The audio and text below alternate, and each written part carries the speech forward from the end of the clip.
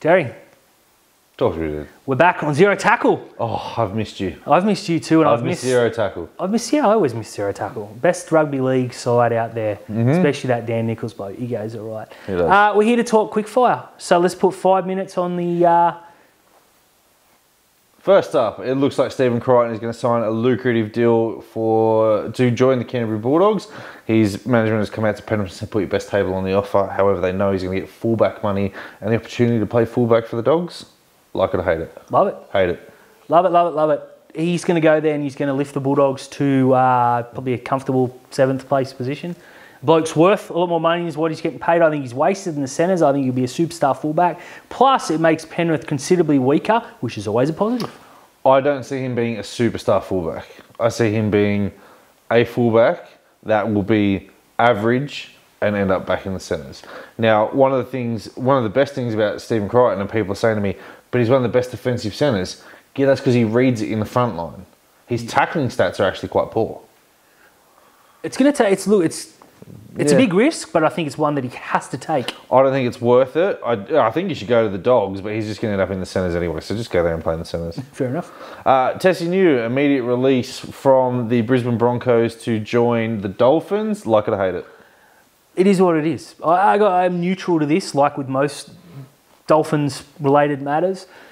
He improves their side. He walks into a centre position. I think Tesi Niu, as a player, has a lot more potential than what he's shown. I just don't think that they're putting money in the positions that are needed. I think they're just taking anyone who's available. I think you're right there in you saying that he hasn't shown the potential, and this, for him, a change of scenery. Now, he's still in Queensland. Kind of would have liked him to go to Newcastle. But for him now to go into the centres, right? So Hammer's going to be their fullback because they paid big money to get him in a release. Love it. Tesi Niu, he was on a relatively modest contract at Brisbane. He's on the same modest contract now. He's going to go into the centres, give himself an opportunity. I feel that the Dolphins have made the right decision here because this is money that needed to be spent for a backline because their backline's dross. Fair enough.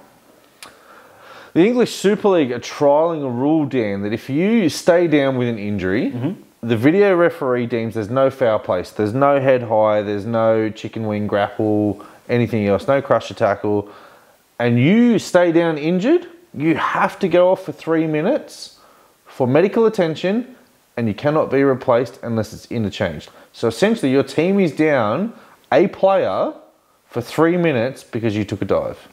Now, that's not to say that you didn't hurt your knee or your foot or anything, and you may need medical attention, but you're off 3 minutes. I love this, and if it goes well in the Super League, I want to see it in the NRL quick smart. Now, the obvious thing is, what if you're genuinely injured? We're going to get subbed off anyways. Yep. So this is a no-lose situation. I believe that the milking has come back a lot, but it did creep in last year, so let's get rid of it again. Yeah, someone said to me, well, what happens if they've torn their ACL? Well, they go in a hospital. You're going to get interchanged. But if you're having a sook, you're off for 3 minutes. Love it.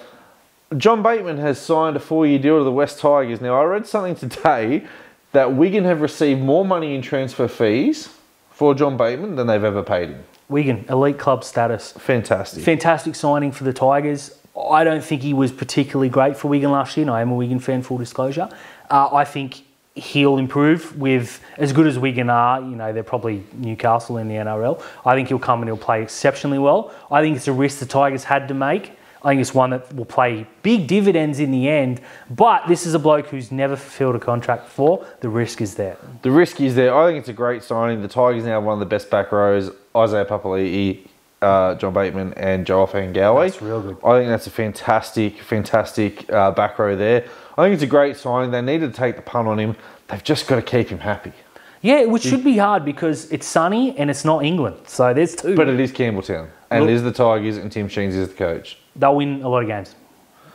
Lachie Miller has asked the Cronulla Sharks for a release, and in return, Cronulla said, we will grant you a release if Newcastle give us a player in return.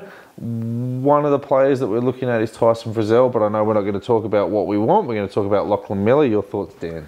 I think Cronulla hold all the cards, and Newcastle need to come to the table with something that Cronulla want, or Cronulla tell them to go away. Because Lachie Miller probably doesn't make the round one side, but he's the second best fullback at Cronulla for mine. Some would argue he's perhaps even the best. So for Newcastle to get him, they're going to have to give us something that we want. We don't owe Lachie Miller anything. Let's not let him go unless there's a player that we The ball's in our court. Absolutely. Yeah, the ball's in our court. We say, you know, we will release you if we get something in return. It's on you to go to Newcastle now and say, if you want Make it happen. You got to make it happen. Otherwise, I'm going to play for Newtown. And then when you get me for 2024, I've got another fight on my hand for fullback. I think Cronulla keep him.